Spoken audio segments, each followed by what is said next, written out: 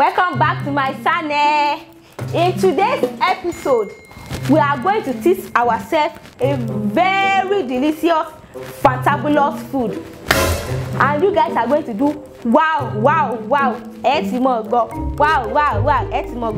Okay, it's Indomie that we are making today. Okay. So all you Indomie fans, witty. Let's start. So we have our pot, yes. We have our gas, and we have our ingredients. Okay. We have this mug, tapi bomi. We have knife, tapi salubosa. We have butter, tapi mix it together. We have spices. We have our Indomie. We have our fork, and we have alubosa. There's no need to use pepper. No. So first of all, you open your gas. So you now use your lighter. There. Yeah. Put that one down. So your pot and your mug. You can tell people me. So you now go and fetch water.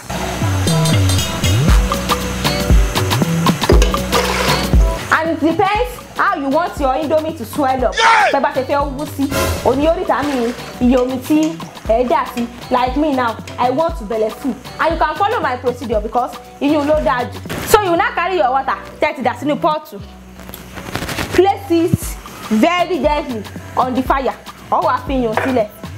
You cover it, then you count 1 to 4. 1, 2, 3, 4. Then you open it. Your knife and the onions, alubosa, all wasanyu, all sarede, all sadati, all sarun, all wamu. We do it like this. Wing. And what does sadati? We now put it inside it like this. So you take your spices.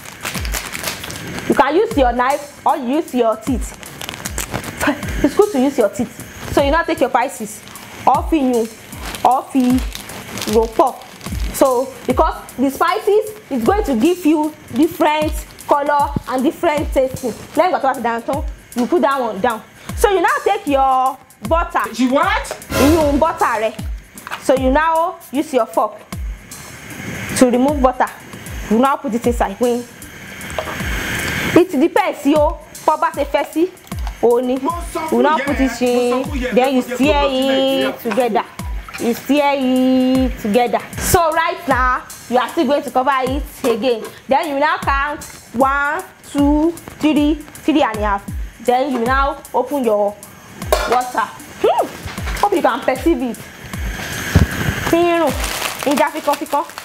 your Indomie, you now squeeze it.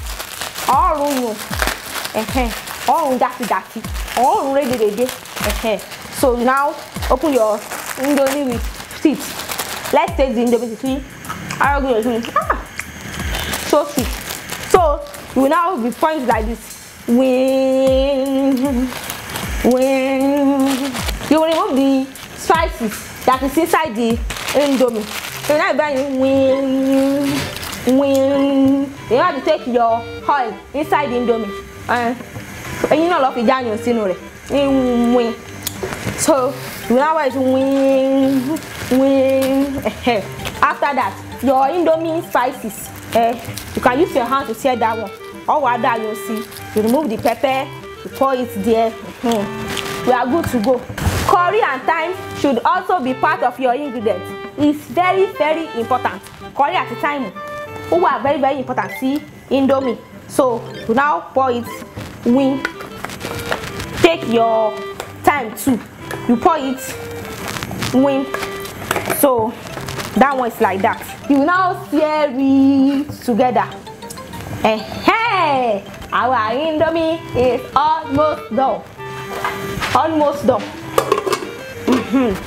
So we will now wait for another 5 seconds. 1, 2, 3, 4, 5. Our Indomie will have been done. Jesus! Tada! It's so delicious. Looking at it like this, I know it's very, very delicious. So let's taste what we have been cooking since morning. You what? so delicious. Oh no, Baba.